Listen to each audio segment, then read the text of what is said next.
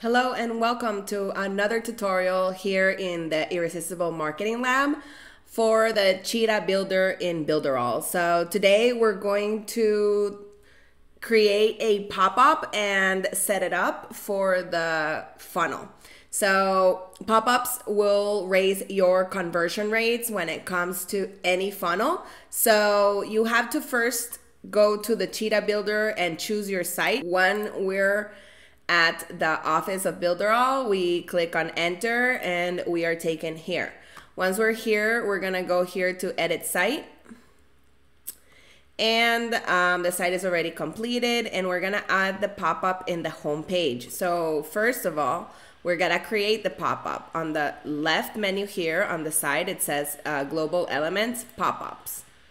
So to create a new pop-up, you would click here on create a new pop-up. I already created a pop-up that we're gonna use for my funnel. So I'm gonna show you how it looks. You can design it however you want. And if you want to model any pop-ups, you can Google pop-up examples, and I'm sure Google is gonna populate a lot of examples. So you have to add a panel.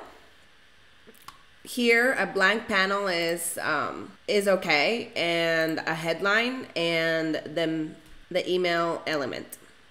Now, if you're collecting emails with Builderall, all you have to do is select the mailing box, or you connect it with your autoresponder. So I recommend you add a background because it's a pop-up. It should pop up. The word says it. And a headline that is catching with a hook and the email autoresponder connector. And we're gonna save it. And we're gonna go back to the Cheetah Builder because we have to set up the settings. So we're gonna click here on the little house on the top left corner, the little house, and we're gonna save and exit. Always save and exit, always save and exit. And actually always keep saving when you're working in the Builderall apps, because if you leave it and come back later, it doesn't automatically save on everything. So be resaving. And if you do a big change, make sure you come and republish. So how do we add the pop-up that we just did to the home page, which is where we want the pop-up? Well, we have to go to the three buttons here on the right-hand side of the little box here on the bottom right corner. We click on it, we go to settings, and we scroll down. Make sure you fill these things out. This is important. And the SEO settings as well. And here we are, pop-up settings. So here we select the pop-up that we want to use. We select the type of pop-up. Do you want it to be time-based? Do you want it to be exit? Do you want it to be scroll? I would set it up exit.